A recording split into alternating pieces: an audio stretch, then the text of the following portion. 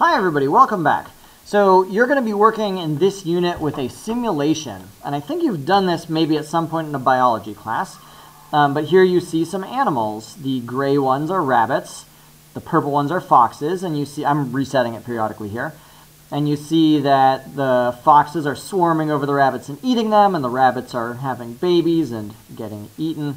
And you can see the population levels being graphed down here at the bottom. So the big theme of this unit is how programmers use objects to organize information in their code. And this is true for all programs, not just simulations. So School Loop, Instagram, think of any software that you know about, and odds are that the programmers have organized the information by using interacting objects. And that's what you'll get here. You've got a lot of different objects in this simulation that all have to interact to produce some effect. So we're going to have about 10 or 15 minutes worth of review, sort of high-level review, like how do you think about objects? How do you think about when objects interact? And then I'll send you another video that's a link for how do you actually set up this framework. I recorded all of this live during third block, and it was amazing, if I do say so myself. And then after like 20 minutes, the video crashed and didn't get saved. So here we go. If you're into taking a note, you could for sure take a note about this. So, stepping back, the big picture of all software is programs really, at a fundamental level, just do stuff with data. It's all about numbers inside variables. So the types of data that we have to work with are anything that's inside our variables. So, ints, doubles, strings, booleans. And you might be thinking, you know, something like Instagram has pictures, but really at the base, a picture is just a grid of int values. Every single pixel is a color, and that color is represented by an integer. So no matter what type of data you have, images, audio, video, at the end of the day, it's all just these basic kinds of data inside variables. So let's think of some examples. Think back to your Arduino projects. Think about what kinds of information did you store inside variables there. And here's what third block said.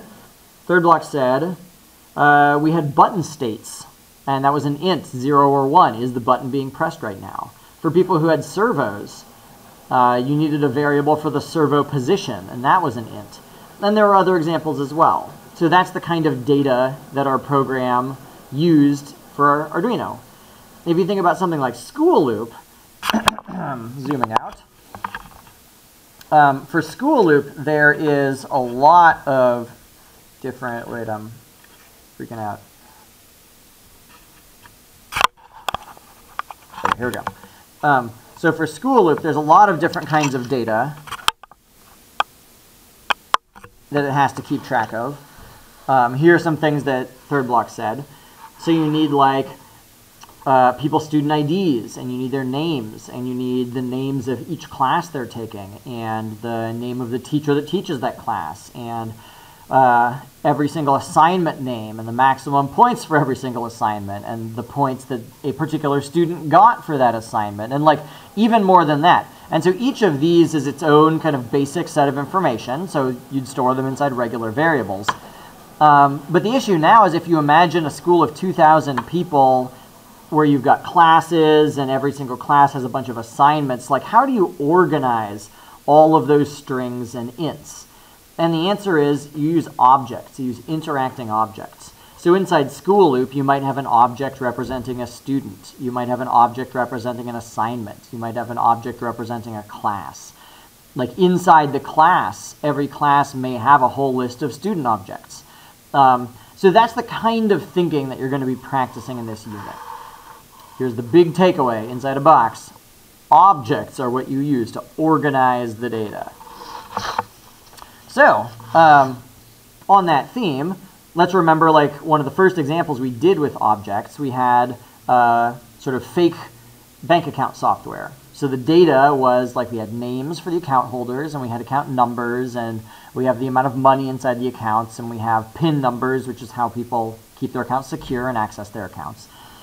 So if we're going to organize all of this information, we did that by defining a new type of object called an account. And we did that by saying public class account. And then we had a bunch of variables that are all related to each other. And those are the variables that every single account has. So that's the sense in which objects are used to organize data. You know, because you've studied this before, that objects are more than just collections of data. They also provide behaviors. They provide commands that you can use to change the data. But for now, let's just think about them as containers for a whole lot of related information. So the reason this was useful for organization is if we have a whole lot of accounts to keep track of, we can make a list of account objects, which we call the vault. And you're going to need to remember all of this because you're going to need to do it very soon. And the way you visualize that was the array list produces a whole bunch of numbered locations. Inside each location is a single variable, a single object. But inside that object is all of the related variables that object contains. So if I say what's in location 0, the answer is it's an account object. But then inside the account object, we have someone named Walt, and their account number is 1, and they've got $10.23, and their PIN is 1234. Very secure, Walt, good choice, and so on. So this is like a very simple example, but this is a more organized approach for keeping track of information. So I'd said just a second ago that objects are not just containers for variables, they also provide commands or methods that let other parts of the code do things with the object data. There's an organizing principle, which is that every single object should be responsible for its own stuff. So other parts of the code shouldn't be changing values inside an object. Instead, the objects send each other requests almost. So part of the code might run a command on an account object and say, hey, account object, could you please make the following change to your data? And then the account object gets to decide whether or not it's going to allow that. So like that's sort of conceptual. What does that actually look like? For our bank account object, we might have a method called deposit that takes an input, which is how much money to deposit. Or withdraw, which takes an input, which is how much money to withdraw. But remember, I said the bank account object retains the control. The amount of money that we have is a variable inside the bank account. So if, like the user interface, or if some other part of the code wants to tell a bank account object to change the amount of money, maybe it's not just going to provide the amount of money, but maybe it also has to provide the PIN number. And that gives the bank account object control, because the bank account object can check, is this PIN number the right one for the variable that's inside me? And if the answer is no, the bank account object doesn't have to do this operation. It doesn't have to change its amount of money. So that's the idea. It's not just helpful for organizing to have your variables contained inside objects. It also helps keep separate parts of your program from interfering with each other. Only a bank account object is allowed to change the values inside it. And it does that by responding to methods that it provides for other parts of the code. So that's kind of the high-level idea. In addition to deposit and withdraw, we might have check balance. Check balance doesn't actually change any numbers inside the account. All it does is it will return information to whoever's asking. There's a name for this, which we've talked about before. It's called a getter method, because it lets some other part of the code get the variable that it wants to know about. It lets other parts of the code ask about what the variables inside my bank account say. The other direction is a setter method that would let other parts of the code change the values inside my object. But a setter method can have other conditions, like a setter method could take a PIN number, and only if the PIN was correct would the bank account actually let other part of the code make the changes.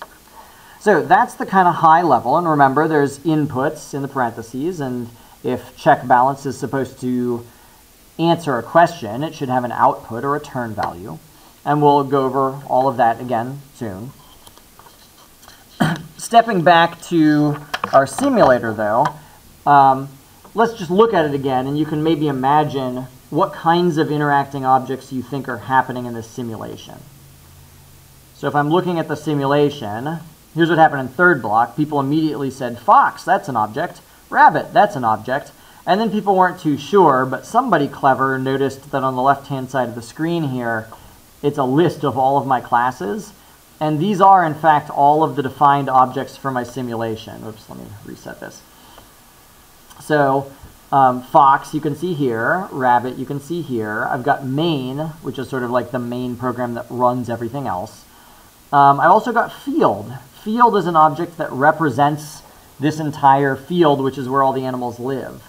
I've got simulator, which is what actually controls the process of what should the animals do and in what order and at what times.